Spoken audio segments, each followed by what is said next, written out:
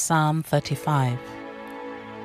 Plead my cause, O Lord, with those who strive with me. Fight against those who fight against me.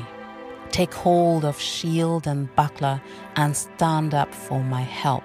Also draw out the spear and stop those who pursue me. Say to my soul, I am your salvation. Let those be put to shame and brought to dishonor who seek after my life. Let those be turned back and brought to confusion who plot my hurt. Let them be like chaff before the wind, and let the angel of the Lord chase them. Let their way be dark and slippery, and let the angel of the Lord pursue them. For without cause they have hidden their net from me in a pit which they have dug without cause for my life. Let destruction come upon him unexpectedly, and let his net that he has hidden catch himself. Into that very destruction let him fall. And my soul shall be joyful in the Lord. It shall rejoice in his salvation. All my bones shall say, Lord, who is like you, delivering the poor from him who is too strong for him, yes, the poor and the needy from him who plunders him? Fierce witnesses rise up. They ask me things that I do not know. They reward me evil for good, to the sorrow of my soul. But as for me, when they were sick, my clothing was sackcloth. I humbled myself with fasting, and my prayer would return to my own heart. I paced about as though he were my friend or brother. I bowed down heavily as one who mourns for his mother. But in my adversity they rejoiced and gathered together. Attackers gathered against me, and I did not know it. They tore at me and did not cease.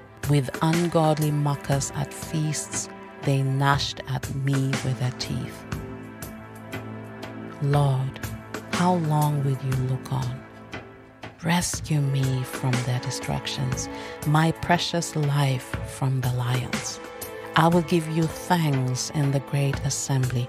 I will praise you among many people. Let them not rejoice over me who are wrongfully my enemies, nor let them wink with the eye who hate me without a cause. For they do not speak peace, but they devise deceitful matters against the quiet ones in the land. They also opened their mouth wide against me and said, our eyes have seen it. This you have seen, O Lord, do not keep silence. O Lord, do not be far from me. Stir up yourself and awake to my vindication, to my cause, my God and my Lord. Vindicate me, O Lord, my God, according to your righteousness, and let them not rejoice over me. Let them not say in their hearts, so we would have it. Let them not say, we have swallowed him up. Let them be ashamed and brought to mutual confusion who rejoice at my hurt. Let them be clothed with shame and dishonor who exalt themselves against me. Let them shout for joy and be glad who favor my righteous cause, and let them say continually, let the Lord be magnified, who has pleasure in the prosperity of his servant. And my tongue shall speak of your righteousness and of your praise all the day long.